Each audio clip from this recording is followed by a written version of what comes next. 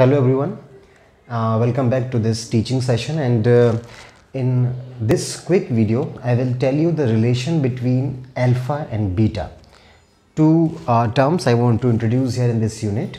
So let's see what they are and what is the relation between them. I have already told you about the two configurations, which are CB and CE, common base and common emitter. Apart from this, there is one more configuration, which is CC, common collector, but here we are talking about CB and CE configuration. Now what is alpha and beta? Alpha and beta are basically current gains. They are the current gain. So how we will define current gain? The current gain alpha in CB mode is the ratio of IC and IE, where in common emitter mode the ratio of IC and IB is known as beta. So these are the current gain in two different configurations, and now we are supposed to set up a relation between alpha and beta. One more thing I want to tell you, these alpha and beta are the DC current gain. Transistor can operate on DC as well as on AC. So here these alpha and beta, which are current gain in CB and CE configurations respectively, they are belong to DC current gain. Now we know that IE is equals to IB plus IC, means the current which is coming out from emitter is passing through base and reaching to the collector. So we can say that IE is equals to IB plus IC. Although there are few leakage currents which are running opposite to the main current direction, but we are not taking into account, or we can precisely do like this.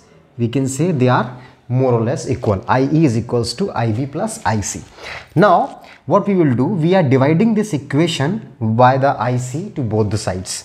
So this becomes IE upon IC is equals to IB upon IC plus IC upon IC. Now when you will see this IE upon IC upon IE is alpha, so IE upon IC is equals to 1 upon alpha. Same thing is happening here, IB upon IC upon IB is beta, so IB upon IC is equals to 1 upon beta plus IC upon IC equals to 1. So now how we can write it? It's 1 upon alpha is equals to 1 upon beta plus 1. So we will find out alpha is equals to beta upon beta plus 1. So this is the how we can calculate alpha. Now we can solve this further. Alpha, we are doing simple transfer from one side to another side. We are doing this calculation, and we can reach that beta is equals to alpha upon 1 minus alpha. So this is the relation between alpha and beta.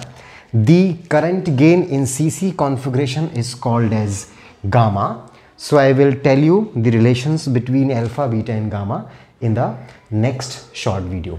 So just go through it. This is very important in two aspects. One, generally a question is coming in the examination that set up the relation between alpha and beta, and another type is they will give you the value of alpha or beta, and they will ask you the value of other constant, right? So thank you for watching this video. Hope you will go through it very intensively. Thank you.